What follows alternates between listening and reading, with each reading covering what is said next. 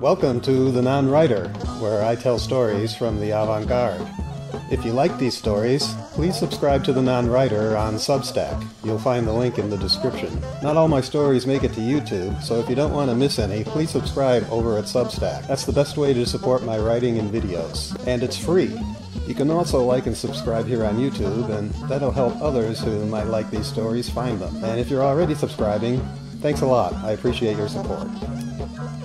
Today's story is about a band of brothers that made music together for 50 years. I'm talking about the Washington, D.C. based band The Muffins, who recently released a box set covering that 50 years of history called Baker's Dozen.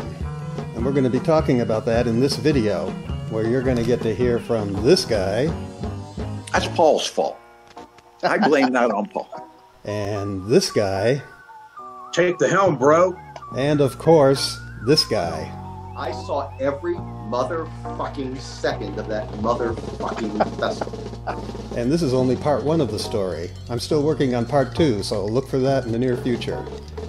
So sit back and enjoy the story about the Muffins, Baker's Dozen.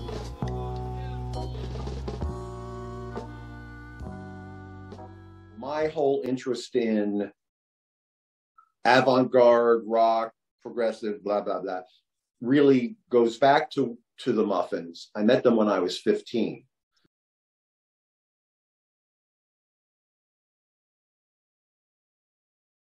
The idea for the box set came from the band. I mean, it came from Paul. Paul was talking about it, and he was pushing the idea. And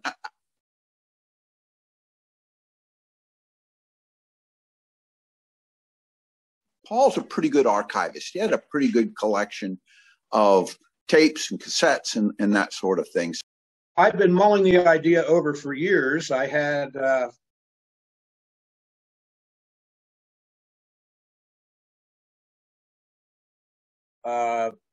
been digitizing since I acquired a DAW. Since I built the DAW, actually, I've been digitizing all the reels and cassettes of stuff that we had lying around, before the tapes, deteriorated to the point of no return, and ended up with a shelf with probably 70 or 80 CDs worth of music on it.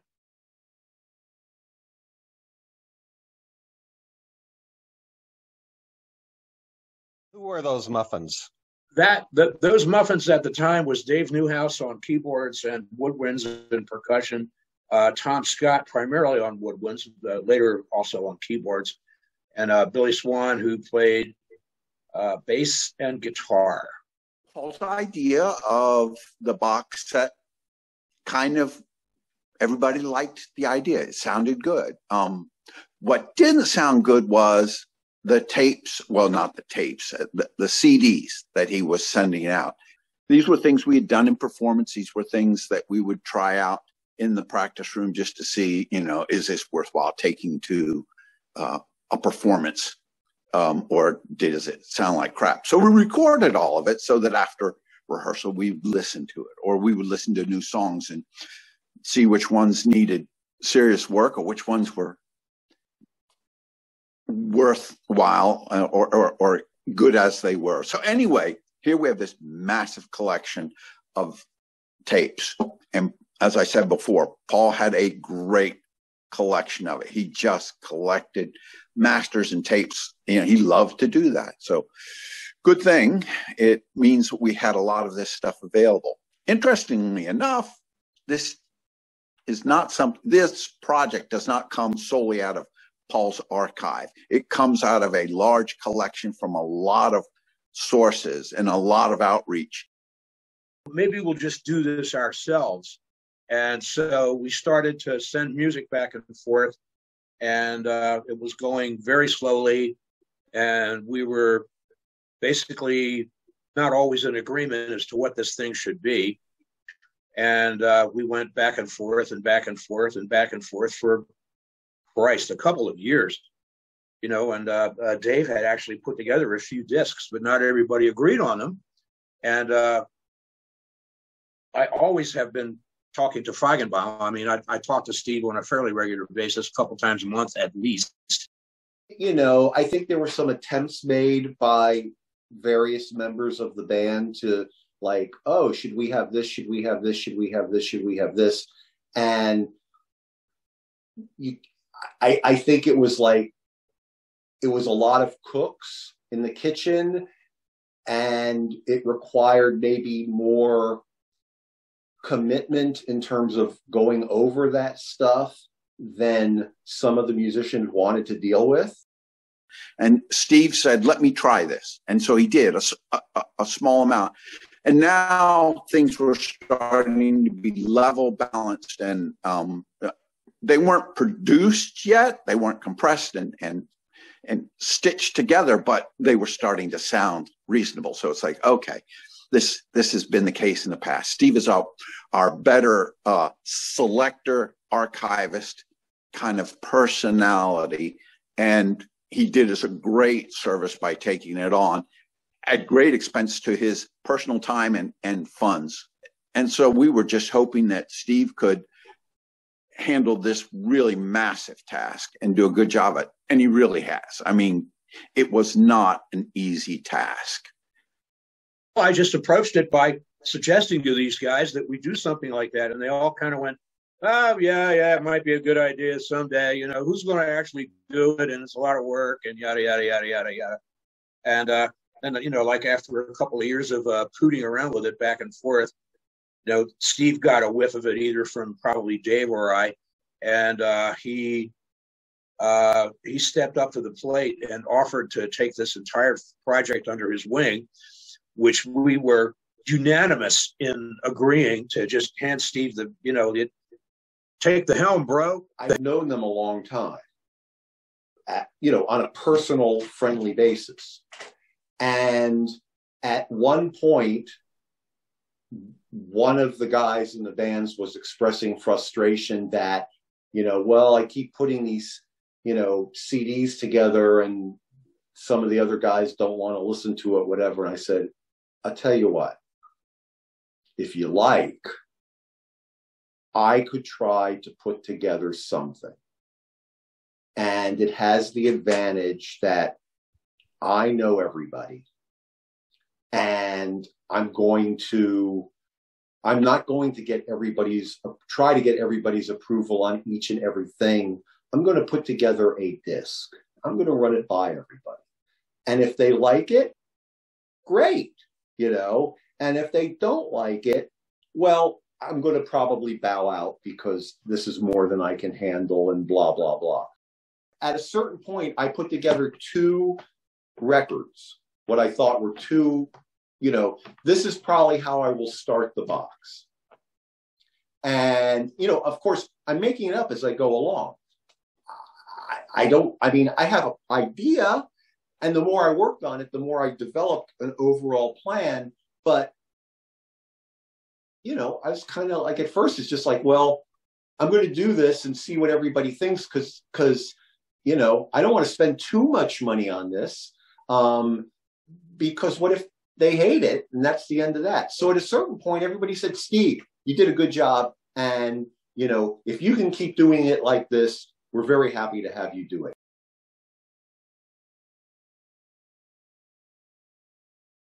So it's called Baker's Dozen because it's 12 CDs and 1 DVD.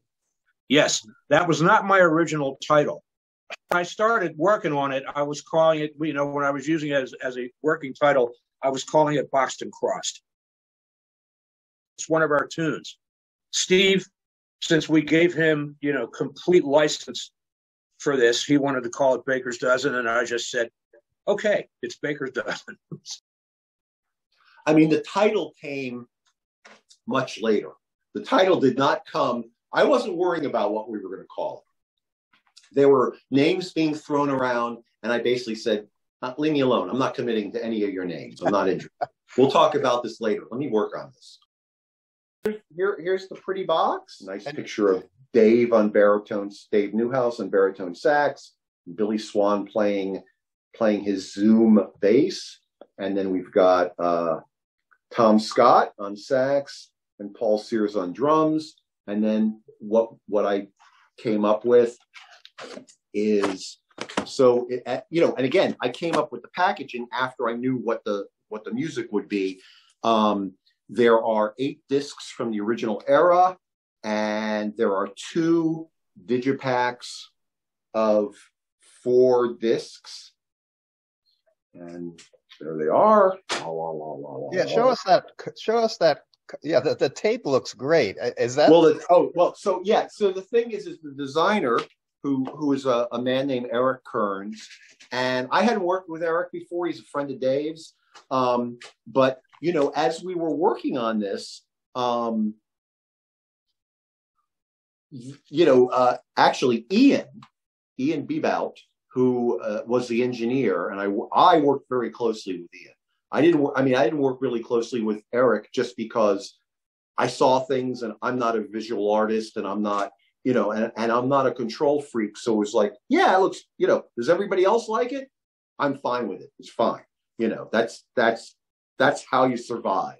But Ian was taking pictures of all the reels. And so, for the disc faces, Eric had the wonderful idea to use photos of the reels that we were using to create this set, because much of the stuff, not all of it, but much of the stuff from the original era is on reel-to-reel tapes. None of the stuff from the second era is on reel-to-reel tapes.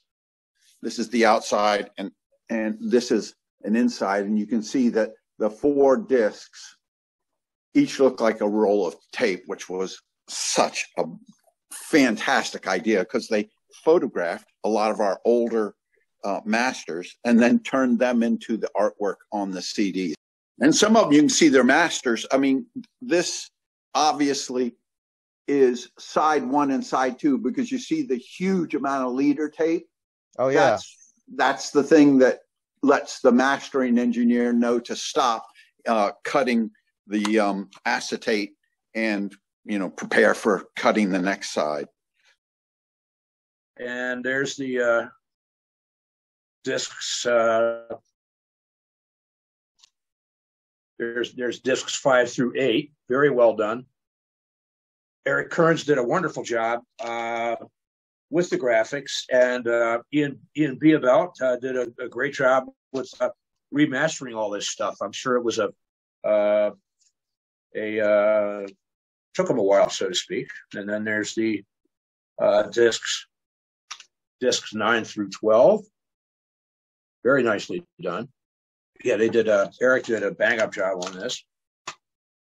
And then we have the totally cool, the Nearfest DVD, which is nice. We've got the DVD, and this is of the Nearfest performance and a bonus album, Palindrome, which is one of our better recorded and produced pieces from the second half of our existence. On the DVD, disc number 12 is the audio from Nearfest, and the DVD is the video with the audio from Nearfest, and included on there as a bonus because we wanted to get it out there. We had an album called Palindrome, which we put out on a French label a long time ago, and they didn't do it. They didn't really push it too much, but we liked it. And when I started this thing, I definitely wanted to make Palindrome part of the box somehow. So what Steve did, bless him, was he agreed to include Palindrome as an audio-only bonus on the DVD. So I thought that's pretty cool. While all this is going on, Dave Newhouse is working like a slave, putting together this giant booklet. Dave did this whole thing.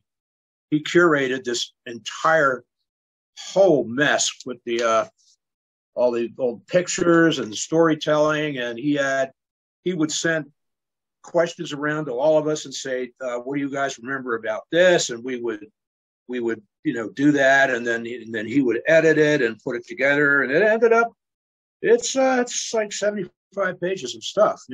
It's a publication on its own. Right. Woo! There's no way for me to show this off properly to your home audience. But yes, it's an 80-page booklet, and the booklet was put together mostly by Dave. He interviewed a bunch of people.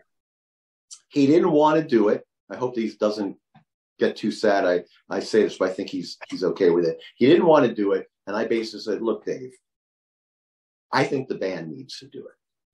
I don't want to do it. I don't want to tell your story. I'm willing to. I'm perfectly happy and feel qualified to choose music.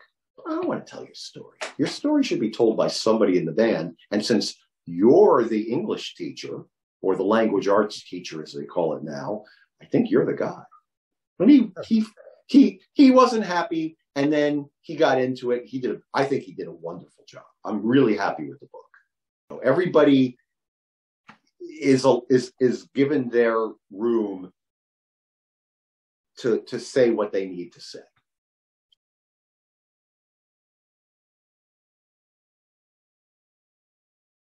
Was I surprised?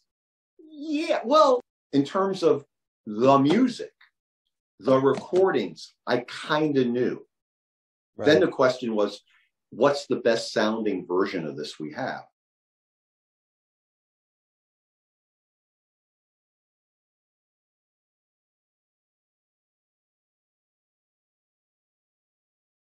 "1978 rolls around, and you get invited to play Giorgio Gomelsky's Zoo Festival in New York. And Gomelsky had just moved to New York City at the beginning of 1978. And so Gomelsky gives you a call out of the blue? That's correct. Yeah, that rattled my nerves, Rick, because I'd known his name since I was about 14. Right. And for people who don't know his name, Gomelsky became famous mostly in the mid 60s, working with first the Rolling Stones. Yes. And then longer with the Yardbirds. That was always the mystery to me, because I read everything on a record cover, everything. And I could not get it that I would discover a band like, John McLaughlin's first album, Extrapolation, produced by Gomelsky. Then later on I get into Gong, and there's that name again. Exactly. And Magnum, there's that name again. And I'm going, who is this guy with this weird name that loves all the music that I do? He's following me or something. Right. And then he calls the house. and you'd never spoken with him before. No.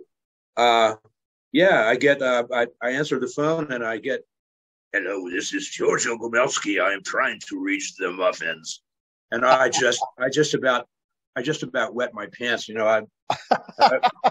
I had to go back. I had to go to New Jersey anyway on other business. And I said, "I'll just tell you what, Giorgio, I'm going to be, 5 stops from Penn Station. Why don't I come talk to you?" And he went, "Yeah, sure. Come on, come up and stay with me." So, okay. So, 10-block walk from Penn Station to where he lived. And what an evening. I couldn't get enough of this guy. I was a, goggle-eyed 25-year-old fanboy, Right. And he kept me up all freaking night. He made roasty potatoes for dinner that night, I remember. And we just stayed up all night drinking and shooting the shit. And he was telling me all these nutball stories about the Yardbirds touring with their own drinking water, and Gong and Magna and the youth hostels in Europe and what he was trying to do here and yada, yada. And then the next day, I met Laswell and Fred Mayer and Michael Beinhorn, right, and Cliff Coltrane, and they were partying around in the basement, and they were calling themselves the Zoo Band at that time. And yeah, I played with him for a couple of days, and it was fun. And Laswell was a great guy. He took me on my first and only trip on the New York Metro. We went record shopping together, went out to lunch and all that kind of stuff. It was a lot of fun. He was a good guy. So the Muffins end up playing the Zoo Mana Festival, and the festival is recorded by Giorgio, and eventually you end up getting a hold of this recording and putting it on the box set. Well, first of all, I'd been dreaming about doing that for about 40 years. Paul had been working for years to try to get our work at the Mana Festival from Giorgio, and he just was not willing to release it. And when I say years, I don't mean he tried once and gave up. Paul would try and try. Every time he went up, he would visit with Giorgio and be having a great time. And they're talking about all this stuff that could be done. And then Paul would go, "Hey, how about the music? Can I get a copy of that?" And it would be like, "Nah, that's it." If I had that, the stage recording, which I had heard, it wasn't all real good, but it was a lot more present than the audience booths that were out there. And I had always dreamed, ever since I got a DAW, of taking the stage recording and a decent bootleg and combining them to make something that would be releasable. And it wasn't until right after Giorgio passed away, David Soldier knew I had been after this stuff for a long time. And he rescued all of the Giorgio's stuff. God knows what else he got, But he rescued all that stuff, had the tapes baked, I think, and then had it all digitized and whatever, and finally sent me the files. You would run into Giorgio from time to time, and you would ask him about this tape, and he would always refuse you. Do you know why he would not give you the tape? I have a feeling that he thought that we would somehow monetize them and he wouldn't get any money. That's what I thought.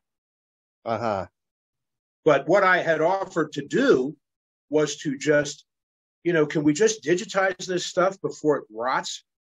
And then I'll give you the damn things back, so we have them preserved. At least, can I get my stuff? Can I get our stuff? And he just obstinately refused. And I had visited him on several occasions, talked to him on the phone, emailed back and forth, and he just would not do it. But he didn't really explain himself at that time. He never explained himself. He just didn't do anything. Yeah. I'd ask him about it, and he wouldn't respond, So, yeah, like you say, thanks to Dave Soldier for rescuing those tapes.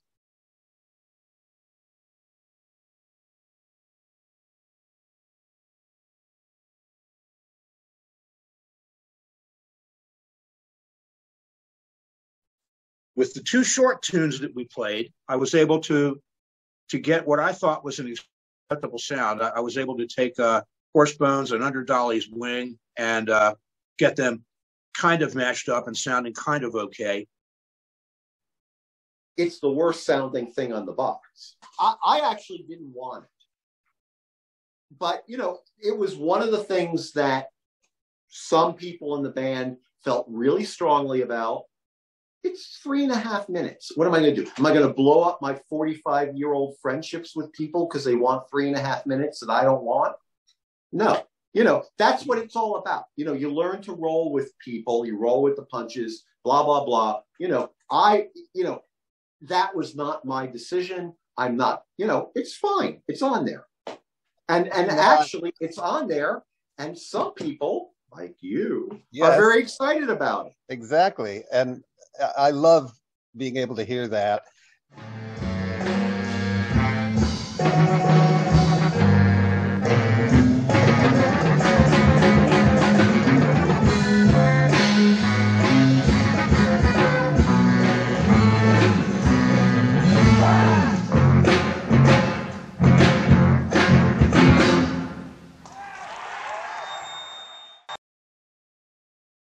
You have a great quote, an extended quote from Fred Frith about the Zoo Festival, and it actually explains something that I've been asking for quite some time now, and that is there's a wonderful poster of the Zoo Festival that has most of the bands listed on the Oh, poster. right. And Fred's not listed. And Fred's not listed, and I always wondered, why is that? He was clearly one of the stars. Yes, he's one of the perform. stars, but he didn't want to play there, and Giorgio kind of like Yeah. stuck it to him. So he explains it in the quote in the booklet, and Yes. I'm so happy to have that. Also, I believe it's the only recordings of the Zoo Fest that ever came out. It's as an official release. As an official release, yes. The guys weren't really into that, and I had to really, I had to really push to get that track on the disc. But I think it's great that it's there because it's cool, and nobody else has ever published anything from that festival. Right, that is true. We're the first, and I thought it was cool because audience response was fantastic because they had been listening to the no wave bands all day. I was at the Zoo Festival. The thing that was very interesting about the Zoo Festival is it really was an avant-garde festival. And it was so avant-garde at a very volatile period of time. This is my take on it, okay? At a very volatile period of time that the fans, the main fans of the avant-garde actually didn't like a lot of what was being presented. Giorgio presented a huge amount of the no wave stuff. And I sat in the audience and watched every bit of it and didn't understand any of it. How is it that you didn't understand it? Well, it was a completely different aesthetic than what the Muffins were, and a completely different aesthetic than what I was used to.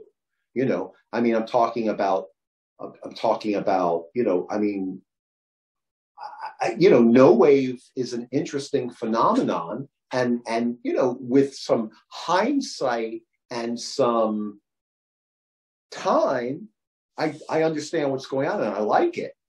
But at the time, it just seemed so anti-music, which is, I think, exactly the point. Yeah. That's exactly what they wanted to. And so, and most of the audience was there to see Fred Frith and Chris Cutler and, you know, and David Allen and blah, blah, blah, blah, blah. And it's like, what is all this noise? And so it was very, you know, and and it's kind of amazing that Giorgio had that, because it wasn't a popular, I mean, maybe he didn't know it was going to be an unpopular decision. It was not a popular decision with most of the audience. Okay. Right. But I watched it. I saw every one of those motherfucking bands, including. Yeah, I was going to say, were you there for the entire 12 plus hours? I saw every motherfucking second of that motherfucking festival and didn't like a lot of it. Right, yeah. And neither did most of the audience. And so, you know, so basically you had an audience unhappily sitting through 6 hours of stuff that is the antithesis of what they like, even though it's actually the most avant-garde stuff at the festival. Sure. It was very, very interesting. Anyway, the Muffins, when the Muffins played, they were the first avant-garde band in the style of avant-garde bands that the people at that festival were there for, like Henry Cow and Gong and Hatfield in the North and National Health and all that shit. So they were extremely well received. Mm-hmm. But I mean, it's really, the Zoo Festival is very interesting. I mean, it's like, I really wish I could, I mean, maybe I'd see it. I mean, the thing is, at the time, it's 1978, right? Right. I mean, everything that had to do with progressive rock in any way, even the crazy shit, it was like getting swept away. It's like, this is old and bad, and so it was a really, I wish I could see some of that stuff now and see, maybe I still wouldn't like it, but at least I'd understand the context. But at the time, it was just like, what the fuck? I never heard of these bands. I never heard of this idea of non-music, huh? It was outside of anything I'd ever experienced. It was interesting, I mean, well, in 2022, talking to you on November 30th, it's interesting. At the time, it was like, I watched it all. I mean, I'll give myself credit. I watched every fucking second of it. Right.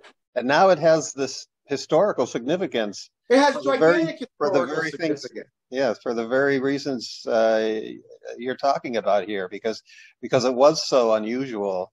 And it also was it was very early. It was very early for this showcase of no wave. Right. And it was this 6 hours of no wave bands? Yes. Really? Wow. And so it's at this time where you get this kind of branching off from what you were talking about, what was known as prog music. And it kind of branches away and becomes more avant-garde, and what we're kind of today calling avant-prog, or funny music, or whatever. But that's when that really starts happening. That's when a downtown scene starts happening in New York. Yes, and it's a pretty different aesthetic. Yes, very much so. And especially in '78, I think it's a very raw, different aesthetic. Right. So anyway, by punk. Yeah, it was interesting. Yeah, it was just sort of like, it was a really, I remember it very, I don't remember the music very well, but I remember the event, and it's very interesting to look at it. And it's very interesting, like the Giorgio, he invited these people. Did he think that they would be liked? Did he invite them because they'd be liked? Did he invite them because he thought they wouldn't be liked? Did he invite them because he could get them all for free? I don't know. So after, listening to 8 hours of this stuff, you got Robal, and then the Muffins, and then Joschko Sefer, and Fred Frith, Olekvad, and Billy, and Chris Cutler, and then the Gong stuff, And we should also mention here that not only were you playing with the Muffins at the Zoo Mana Festival, but you were also doing the live sound for the entire festival. Pretty much, except for when I was playing. That's very true. If you look on the poster, you'll see a name, Joe Goldman, on the Zoo poster. That was the guy that was supposed to be doing the sound, and for whatever reason, that ain't happening. And Gawelski called me up about a week and a half before the festival and told me basically, Paul, there's a problem, and you can help. You can do the sound. So I knew what a mixer was. I'd had some experience with big sound systems, so I said, okay, whatever. And a couple days before the festival, Fred Frith has arrived.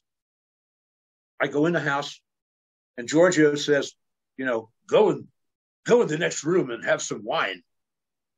I go in the next room and have some wine. Who's pouring the wine? Debbie Harry and Robert Fripp.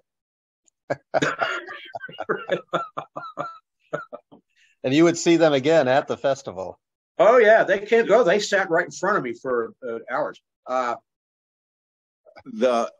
Zoo Festival was insanity. It was just out of control. So yeah, there were a lot of people there. That Paul at some point in time introduced me to Debbie Harry and Robert Fripp. Yeah, Robert Fripp, and it was like he was like, Tom, look, and it was like, hey, this is our horn player, and I was like, how did you find them? He said, no, Giorgio introduced us. It's like, oh, okay. I heard Chris Stein was there too, but I never met him. Uh-huh. But I remember saying to Robert Fripp, I said verbatim, I said, you're the last guy I expected to run into here. And then he told me he was visiting New York to check stuff out. He was hanging out with Debbie Harry, and she was wonderful, very polite, friendly, talkative, very, very cool. Well, Zoo, first of all, none of these people had ever played there before. Nobody gave me a piece of paper with a line list on it saying, by the way, this is where the microphones are going to be going, and this is going to be plugged into that, and so on. None of that. I can remember being really concerned about that because I felt like, geez, if Paul has to go through these hours and hours of this craziness, because he would take off from the console and run out and back around in order to get information. They didn't have any walkie-talkie communication. And I can remember thinking to myself, geez, this is going to run him ragged. And I was concerned that by the time we are ready to play, Paul will be a frazzle. But Paul was a real high energy guy. He could do that kind of thing all day long. It was not a problem. So that worry was over nothing. Paul was rock solid. Anytime the place filled up immediately, and to get to the stage, it made more sense for me to go out the front door, run around the back of the building, and go in the loading dock, and then get to the backstage that way, and then with a pad of paper and start asking questions. Okay, who's doing what back here? I need it written down so that I have a clue what's going on. There was no, Nextel or headset communication or anything from the front mixer to the stage. Right. So those first few bands that played probably suffered some from the lack of no sound checks, obviously. Sound check. There was nobody got a sound check. Yeah. Yeah. If you did, it was 15 seconds. Okay, can we hear everything? Okay, let's go.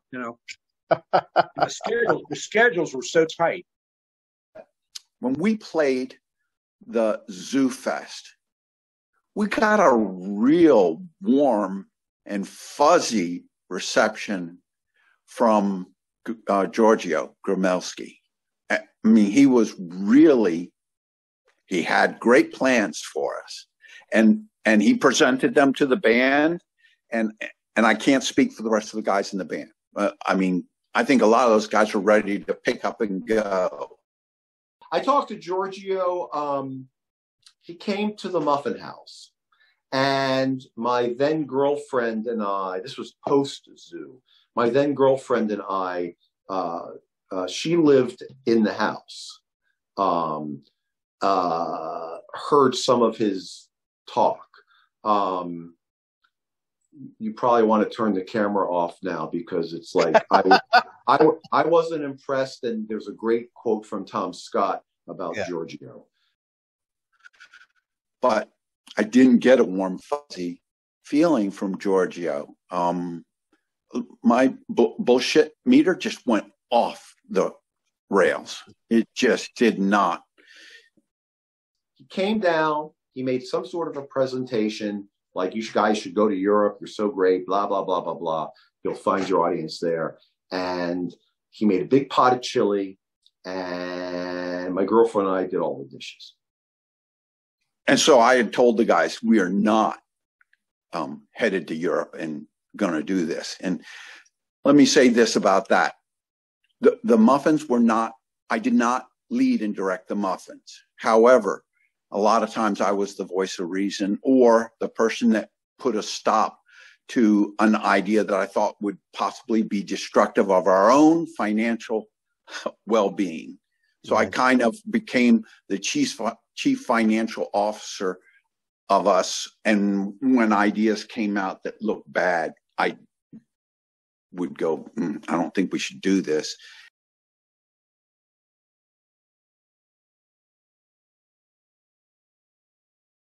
So as that year would unfold for the Muffins, you guys would start working on another album, and eventually you would hire Fred Frith to produce it. And that would be your first time working with an outside producer.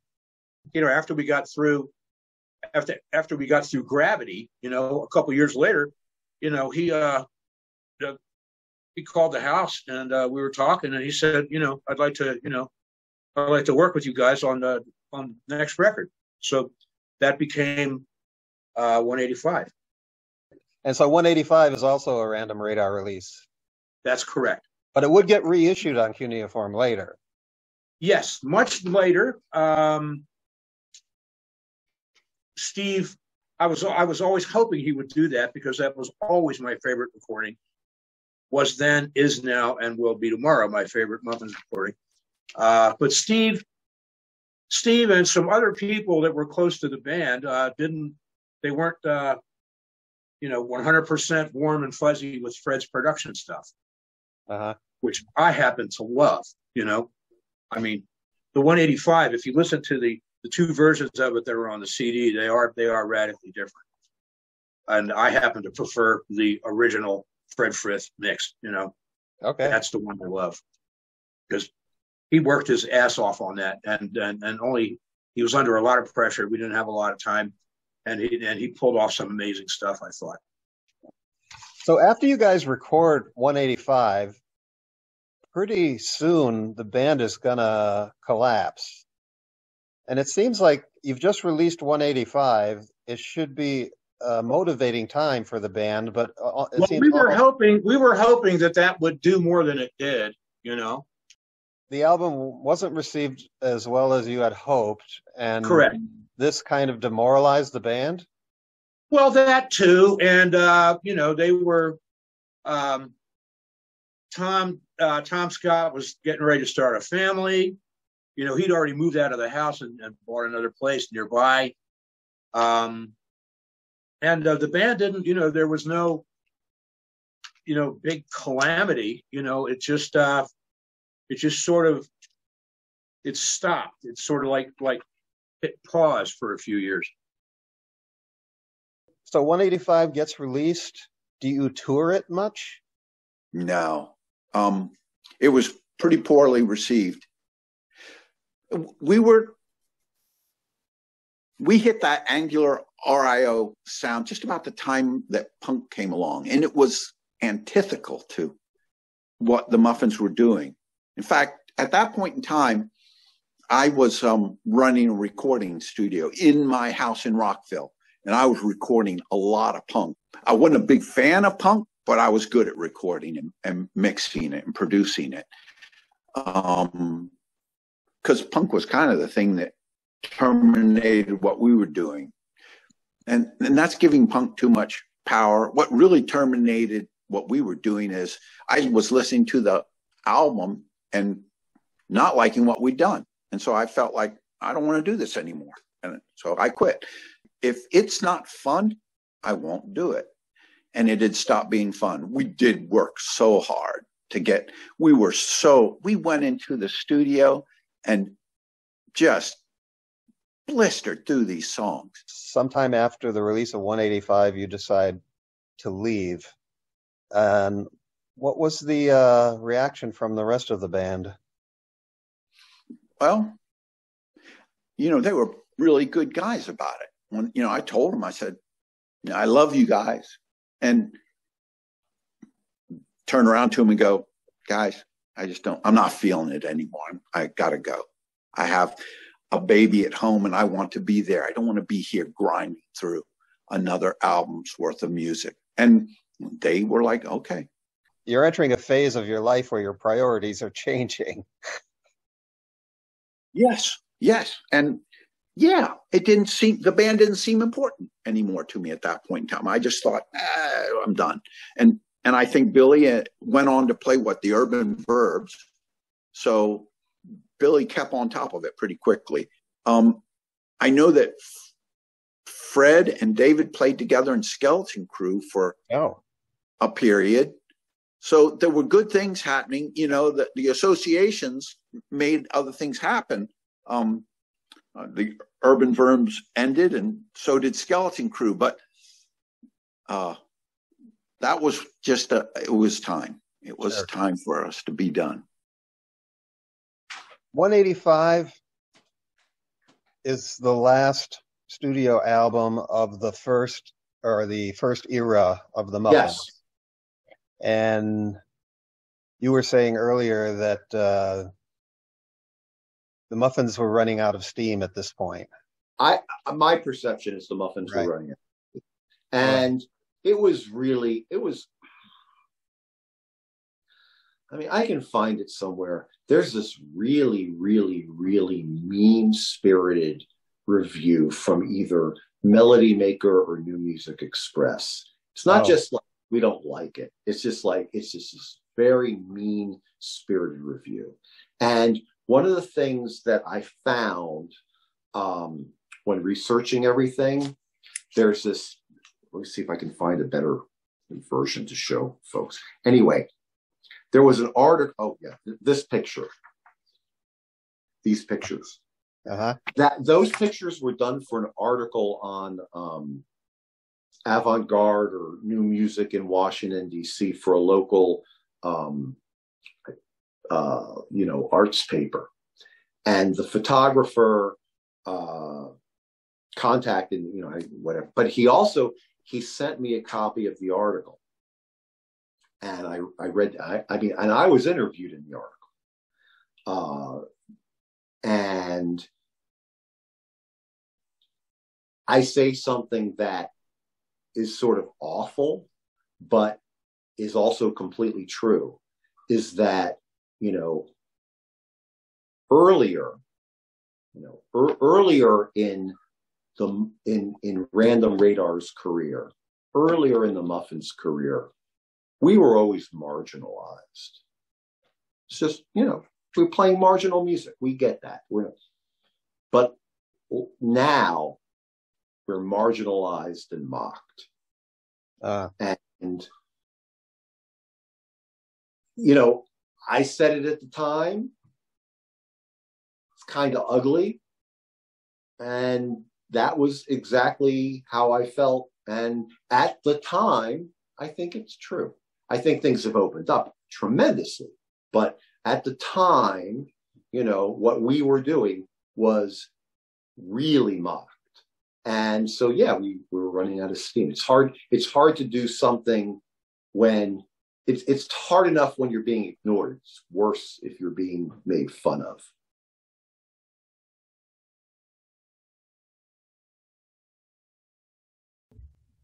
The Muffins kind of peter out in 81, 82? Yes, 81. Okay. And then there will be a reforming of the band in the early 90s. But on the box set, is there this gap between? Yeah, it's a long gap, buddy. It's quite a long gap. We didn't play between 1981 and 93.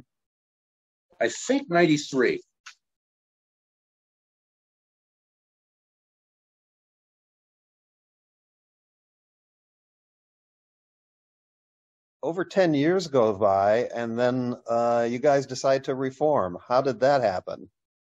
That's Paul's fault. I blame that on Paul. Paul's an eternal optimist.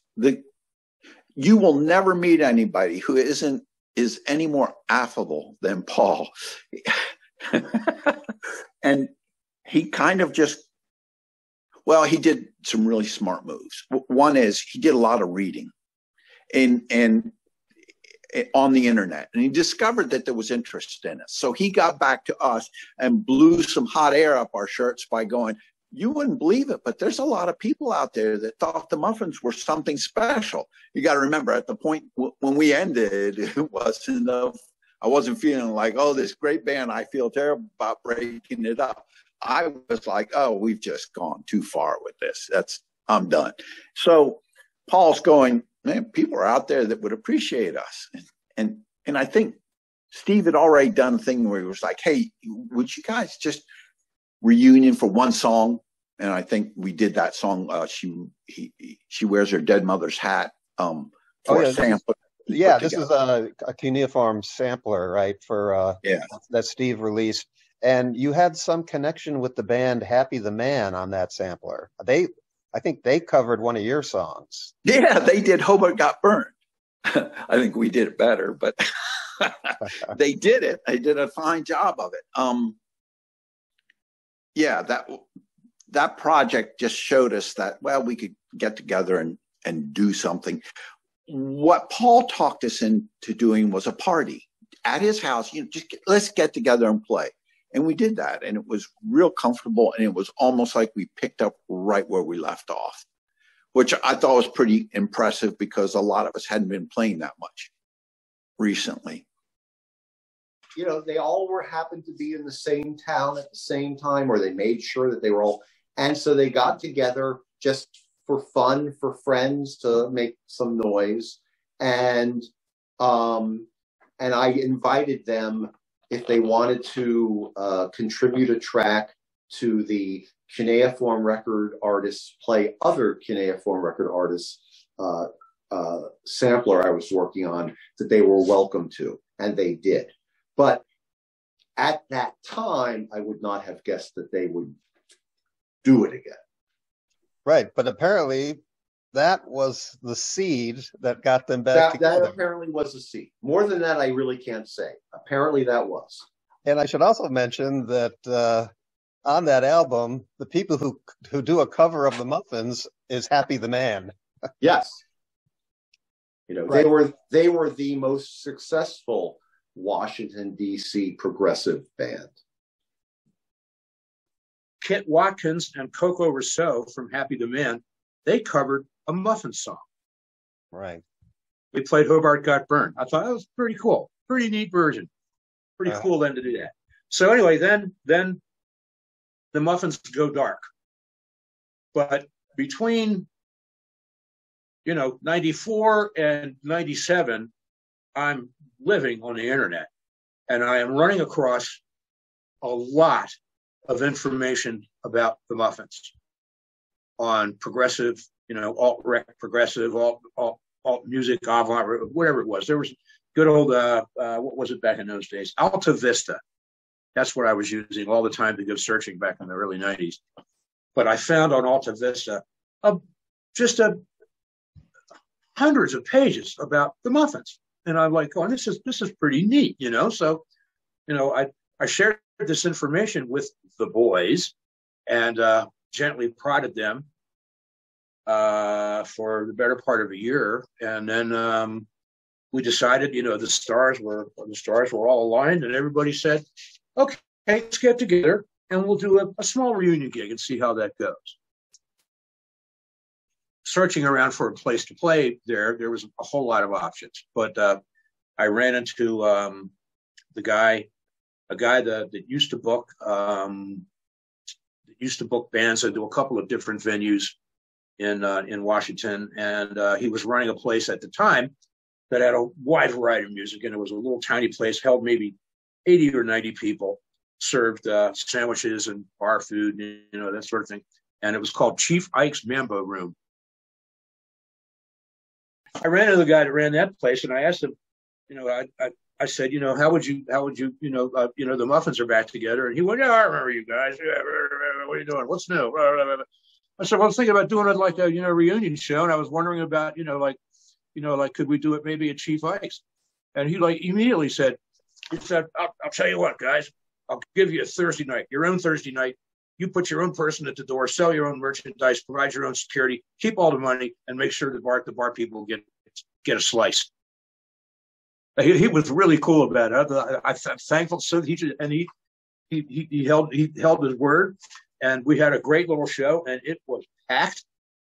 And so we were all pumped up about that. And we did another one the next year, which was in a bigger place and bigger packed. People flew over from Germany to see the Muffins. Paul got us into the Knitting Factory. So Paul did a lot of work to promote the band and manage the band. And he did a really good job. He got us in there, and people knew he was the contact. Bruce Galanter at the Downtown Music Gallery in New York, his name came up. So I contacted him, and he said to me, "You guys should be at the Knitting Factory. The guy that runs the Knitting Factory is a huge fan of yours. His name is Glenn Max." And later on, you can read about this. He was the guy that got Vandergraaf Generator to get back together. Now, I wrote to Glenn Max, and Glenn Max went, "That's super. You guys are more than welcome to play here. And by the way, would you like to go to Italy and represent us at this big festival in Rome?" Well, it sounds like a big deal for the band. I mean, it's a gigantic deal. Have they ever played in Europe? USA for the first time. They went out. Yeah. I mean, the furthest they had ever got. Look, in their original lifetime, they played in Pennsylvania.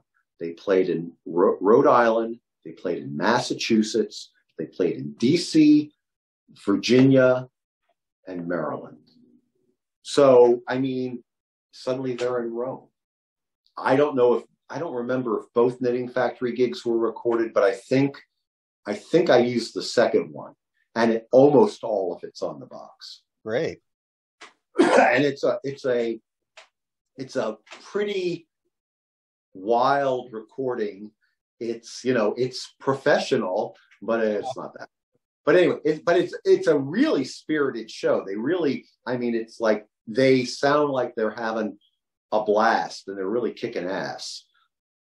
There's a story that Dave tells of us driving up into New York during rush hour. And the whole time driving up there, Paul's like, "Hey, let me drive." And I was like, "Okay, good going." And we'd be going along, and Paul creeped up on the back of somebody and said, "Hey, Paul, this van's about a ton of equipment in it, and it's a half-ton vehicle, and then there's all of us. So you got about 2 tons. That's 4,000 pounds. You're not going to stop on a dime, buddy. Back off that car." And, I have to tell him about that half dozen times going up there. So we get up into New York. I'm like, "All right, Paul, you need to let me drive now." So we're getting off and filtering into New York, and people just driving aggressive. They won't let you in. And this old van of mine, look at the people that keep cutting me off, and I holler at them saying, "I will hit you. Look at this van. I don't care." And I pull in, and they all stop and let me go. Dave was impressed because he hadn't seen that part of me before. The angry driver. "I will hit you." Yes, I will hit you. I don't care. And then you go to this festival in Rome. How was that for you? That was like a dream come true. That was amazing. I don't know how it was that somebody paid to bring us over there, keep us there for a while, and then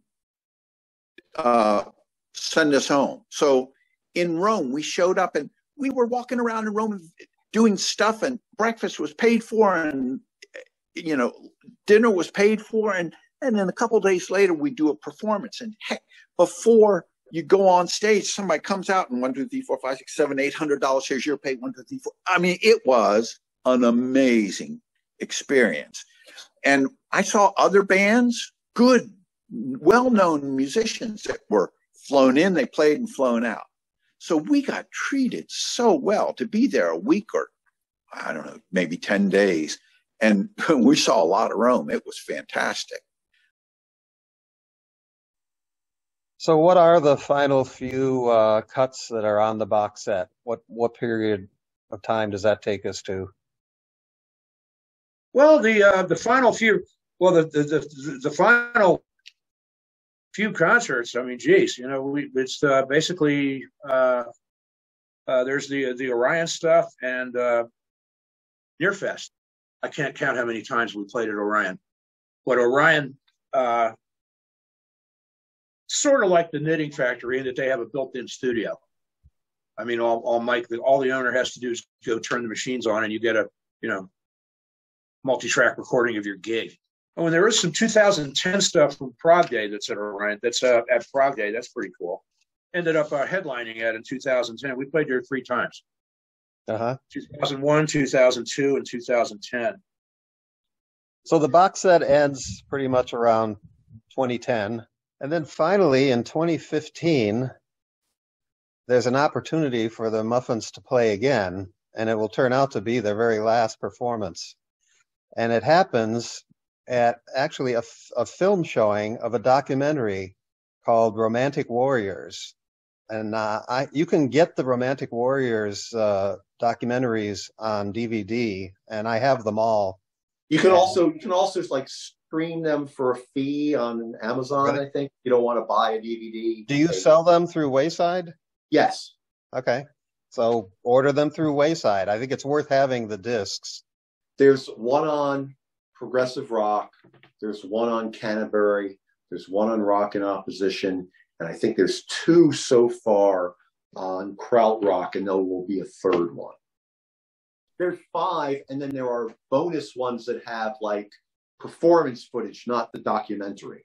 Right, or interviews, because one of them has a lengthy interview with Giorgio. Right. And people like that. So the Romantic Warriors filmmakers come to D.C. to have a showing. They live in D.C. Oh, they live in D.C. There we go. They live in D.C. Yeah, they're locals. So this turns out to be the last Muffins performance. It's not on the box set because it was made for them. Yeah, right. So if you want to hear it and see it, you should go look for the Romantic Warriors Canterbury. It would end up being your very last performance. And did you know it was going to be your last performance? Not really. No. Billy and Dave and Paul thought this was just our next performance. We were in mid-project of a CD that had a couple different working names. I'm not remembering them right now, but we were midway through it. And I had gotten a letter from Dave, because I had told Dave as we were going along, Dave, this is something we've talked about for decades. We're doing a big band album, and you're doing little quartet songs for a big band album. What's going on with that? And he's like, just not hearing the other stuff. In his letter, he goes, I'm going to release my songs as a solo album, and you need to release yours as a solo album, and then we'll go on to the next Muffin thing. And I read through the letter, and somewhere in the letter, it said something like, yeah, maybe you don't want to play with me anymore after reading this. I don't know, but just give it time. I was like, yeah, I don't want to play with you anymore. So let's give it time. Well, time didn't heal that wound. He made a unilateral decision, and it broke the brotherhood. So I had a decision at that point in time. It was to go to Dave and say, if that's what you want, we're done. But that's me forcing the hand of my best friend, or one of my best friends. And that's a shitty way. That's no friend, right? So I just went, I'm damned if I do and damned if I don't. It's done. My wife and I went into that performance knowing that it was the last Muffin performance. And we made the day golden. We enjoyed the rehearsal time. And then we went out to lunch at a place called Bonfire, which is kind of like a Texas barbecue house up in Maryland. And then we went back and did the performance. And it was a really nice performance. And I knew it was the last. But because it was a release party for the DVD, I didn't breathe a word about it, because I thought it would be really crappy of me to rain on that parade. Those people were taking the time to put this release party together. I can hold my tongue. And so I did. In fact, I didn't say anything to anybody for the longest time. The people that make those Romantic Warriors movies are good friends of ours, Jose and Adele. They really wanted the Muffins. They really wanted to film the Muffins, and all the Muffins all lived within driving distance. They flew me out from Arizona specifically to do that show. And in fact, I stayed with Feigenbaum. Right, I stayed with Steve.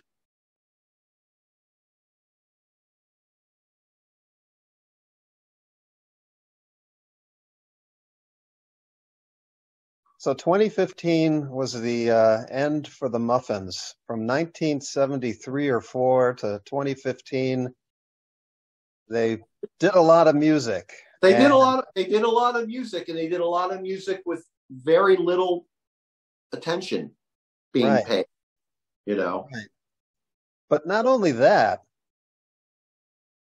they formed this unique bond that I think only musicians who play together and live in a house together and share so much together can possibly have. And you were a part of that bond. Yeah. And they, to this day, they refer to each other as brothers. Yes. I mean, they're all, they're pretty close. I don't think any of us had actual brothers. David's a only child. Paul had a sister. I don't think Billy had brothers. I didn't have brothers. I had sisters. So none of us knew what it was like to have a brother. Those guys are the brothers I never had, and I'm still friends with all of them, Right. Yeah, we're still, I love those guys. And for me, the door's always open. Right. I don't shut doors. The big thing that was there for Dave, Billy, and I, and then eventually Paul, was that when we weren't happy with the result, it didn't interfere with the way we felt about each other as people. I mean, nobody's ever 100% happy with everything, right? That's just not real.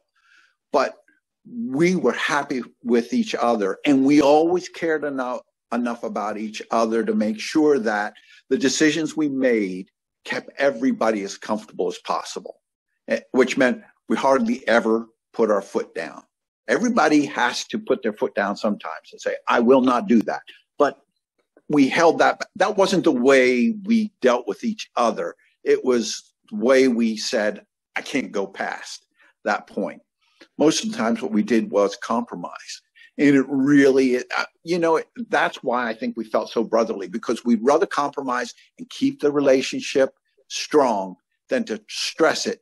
Because let's admit it, in this world that we live in, where everything is videoed or filmed, every band breaks up for the same reason. They stop dealing with each other like human beings and start getting all bossy and dad-like, I mean, it's like we're all pretty good friends. I mean, it doesn't, that doesn't necessarily mean we all want to live in the big hippie house together again. No.